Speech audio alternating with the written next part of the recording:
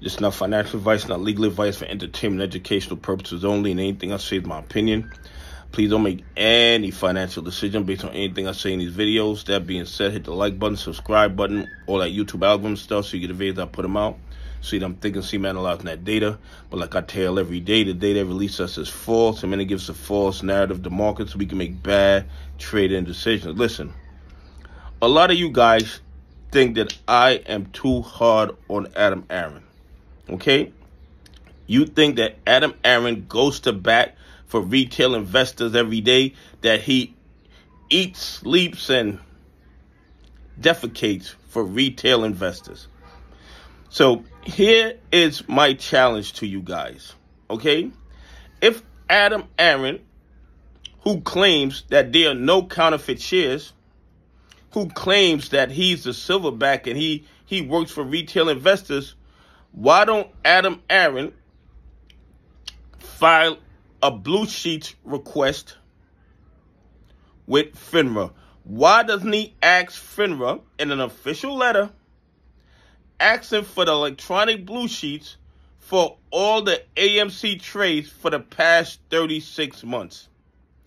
And if, as Adam Aron says, there are no counterfeit shares, then the blue sheets will verify this information, and we can go on with our lives.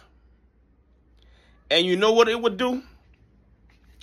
It would create confidence in Adam Aron from investors like myself, who thinks that his decisions and the timing of his decisions are not meant to help retail investors, are not meant to help pension funds, are not meant to help institutions that follow the rules.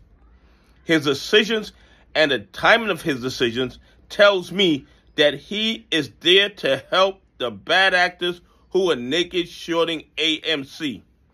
So Adam Aron, if you want to gain the confidence of a majority of retail investors, make an official request to Finra for the blue sheets for AMC and GME from all these, well, I won't say bad actors, all these traders, all these market makers, all these entities that have been moving the stock. And then once you get that blue sheet information, share it. Share that blue sheet information with retail investors so we can go through it and come to a conclusion. But do you think Adam Aron wants retail investors' confidence? Do you think Adam Aron is going to request that Finra turn over the blue sheets trading data of AMC? No, he won't. No, he won't. You know why?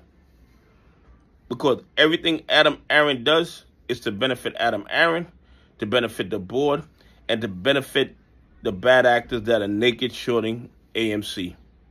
Okay? And all Adam Aron has to do to prove me wrong, all he has to do, request the blue sheets on the trading of AMC over the last 3 years, and then share that information. Make it available to the public. Very, very simple. Very, very simple. But he's not going to do it, or he's going to claim that he did it and Finra didn't release it. Anyway, please leave some comments. Tell me what you think. Do you think you would have more confidence in Adam Aron's role as CEO of AMC if he requested the blue sheets trading of AMC from Finra? Anyway, have a great day. God bless, and I appreciate y'all on this journey with me.